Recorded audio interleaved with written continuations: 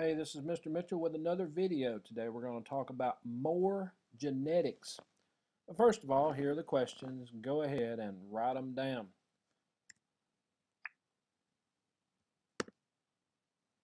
More genetics. You know, we studied a little bit about Mendel and about the DNA and the RNA. Let's dive a little bit more into genetics of human beings. Both parents pass alleles for traits onto their offspring. We get stuff from our mom and we get stuff from our dad. And you know, we mentioned that there are like 30,000 or so different traits that we could get from either one, that we can get from them. The traits we see are determined by more than just what you see in a normal Punnett square. They're determined by a variety of inheritance patterns.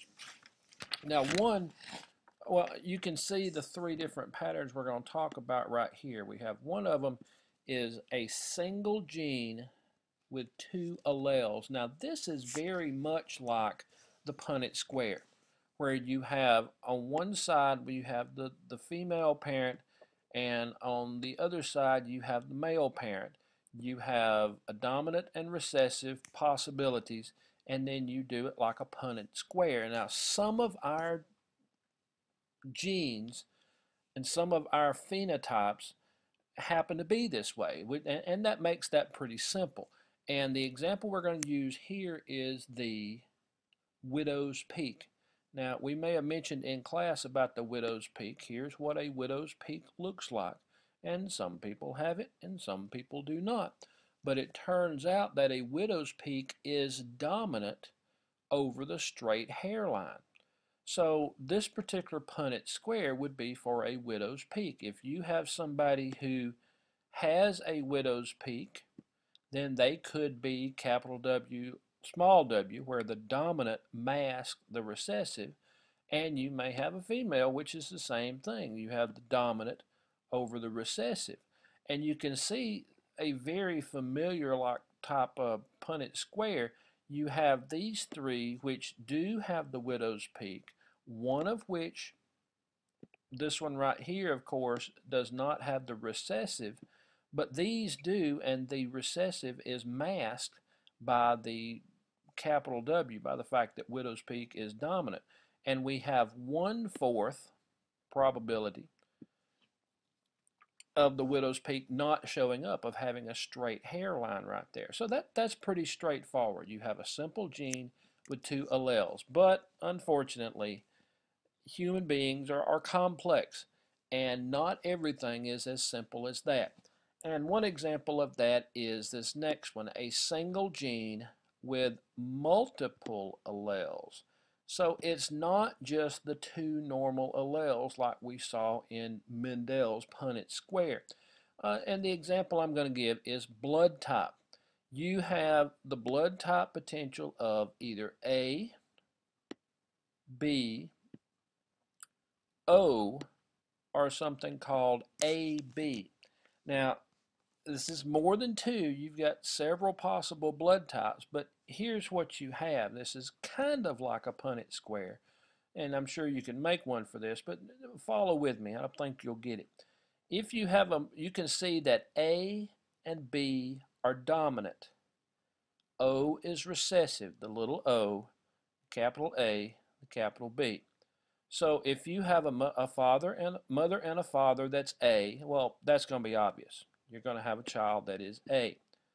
But if you have a mother or father, one of which is A and the other of which is O, in this case the mother's A, the father's O, dominant is going to be the A.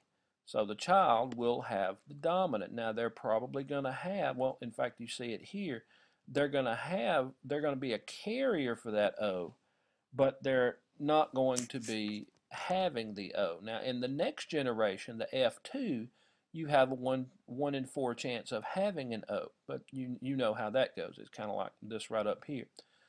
Father has an A, mother has an A, father has a B. They are co-dominant.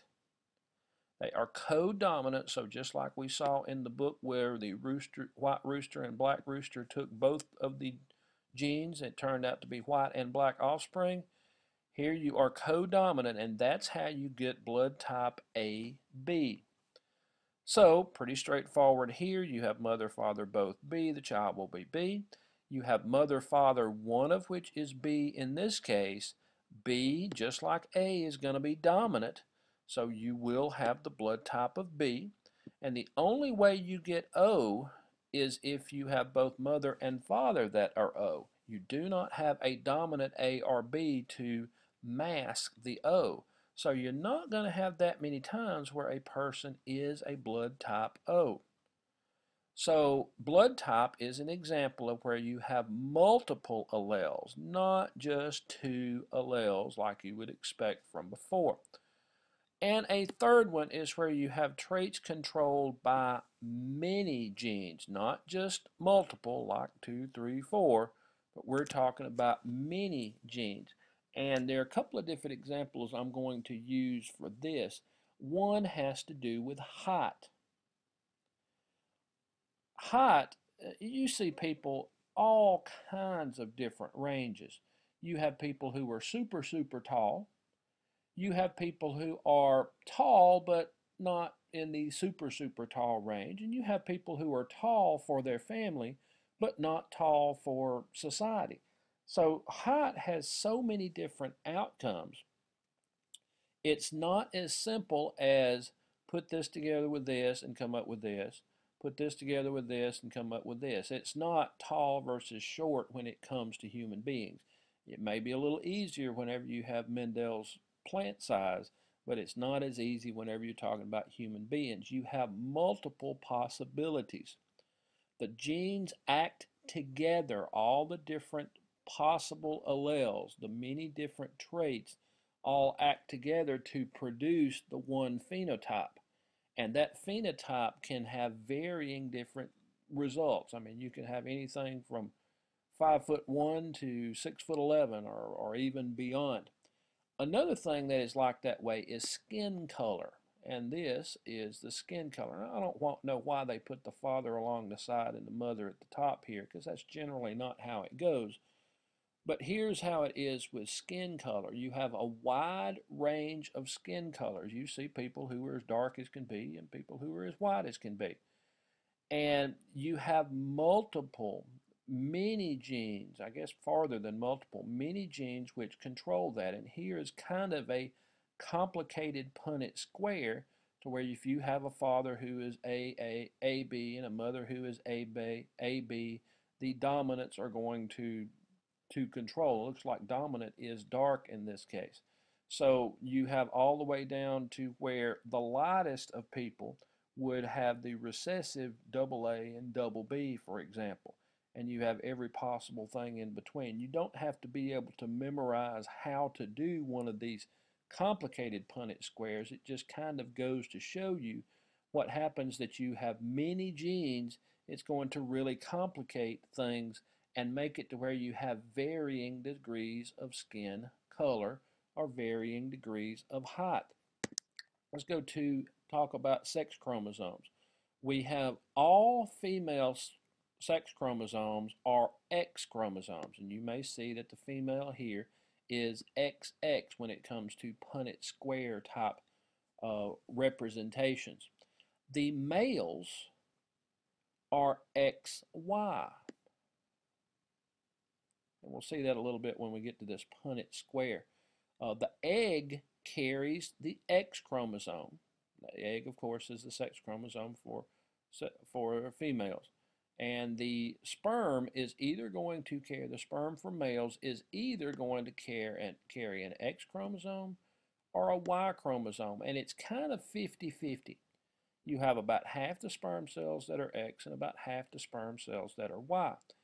And it is the male that determines the gender of the child. So it's just kind of the 50-50 probability that it would be an X chromosome that ends up fertilizing the egg or the Y chromosome that ends up fertilizing the egg. Whichever one of those does the actual fertilization is the one that determines the baby's gender. And you can look here at this Punnett square. we have, if it's X chromosome with X chromosome from the male, X chromosome, it's going to be a girl. And same here, you have a girl. But if you have the Y that fertilizes the egg, then you have a guy and a guy. So this equates to roughly a 50-50 chance of it being a boy or a girl. And it is the male that actually determines that. I remember a tale of some kind of ancient king of England, Henry the whatever it was, who would kill off the wives that didn't give him a male child. Well, it wasn't the wives, it was him that ended up producing the female children that he, for whatever reason, didn't want to have. So that's a little bit about the Punnett square and actual human beings. Some other human traits are also carried on the X or Y chromosome. And one of them is red-green color blindness. Now you can look down here and see the normal color is green here and red here for these apples, but somebody who is red-green colorblind sees something like this, where they cannot really distinguish between greens and reds. They all kind of look the same. That is a trait that is carried along the X and Y chromosomes. Now here's why. The Y chromosome is not as big as the X chromosome. It's not as big as the X chromosome. So the Y chromosome often does not have a matching allele to match all the X chromosome genes. You know, there are genes, 30,000 or so genes, we used as an example in the last one, along the X chromosome. You just don't have that much space on the Y. So it is the males, the guys, who are actually more likely to have any of these sex-linked traits like red-green color blindness. It's almost always the male who would be colorblind. You just don't find females that are colorblind. Only females, however, are the carriers. The females are the carriers, and you can kind of see in this Punnett square right here. Here we have the male along the side. I don't know why they're putting it on the side. And the female who is right along the top. And it is the females that are the actual carriers of the color blindness. You see, here is the color blindness. And whenever you have that happen, you have that chance, that 1 in 4 chance of a male, XY, being colorblind. Isn't that kind of interesting?